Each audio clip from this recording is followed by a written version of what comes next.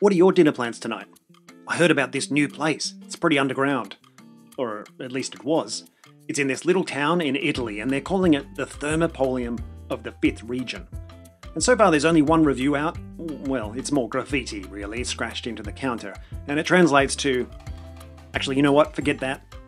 Thermopolium literally means a place where hot is sold, which is no finger-licking good as far as slogans go.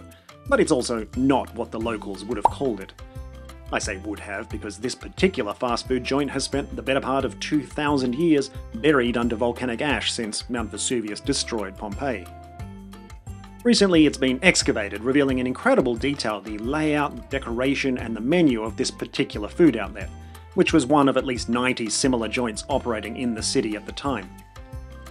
These were small rooms open to the street with an L-shaped counter that had embedded earthenware serving jars called dolia.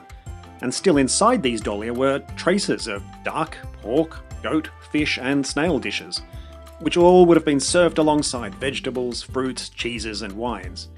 They had a seating area for dining in, and in some cases a room upstairs offering accommodation and the negotiable company of women.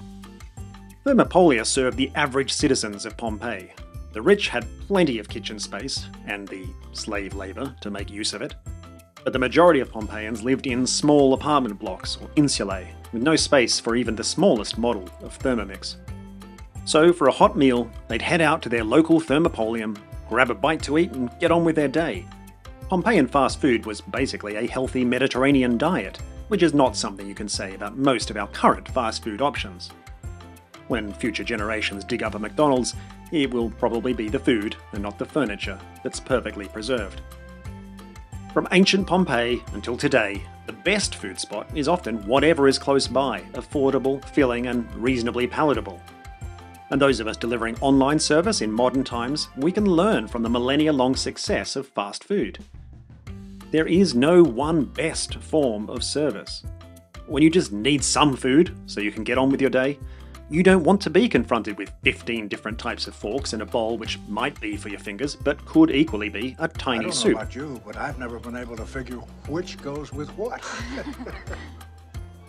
And if you just need a quick answer to a specific question, you may not want to have a long back and forth conversation. That detailed, high-context email thread, it could be vital to one person, but be utterly time-wasting to someone else, or even to the same person on a different day. Trying to craft one perfect customer service experience then, it's like making people pick just one type of food to eat forever. Even Augustus Gloop would have gotten sick of chocolate eventually. Instead, like the Pompeian food sellers, we need to understand our customers and their context, to be where they are and to guide them to the most appropriate form of help according to their needs. And sometimes that will be deep one-on-one conversation. But other times a quick chat or a well-written document is vastly preferable. Software allows us to build that classy, dimly lit white tablecloth type of customer service, but to also have the bright, self-service, knowledge-based drive-through open 24/7. And maybe you can even drive a food truck full of contextual in-app help right up to their office door while they're getting their work done.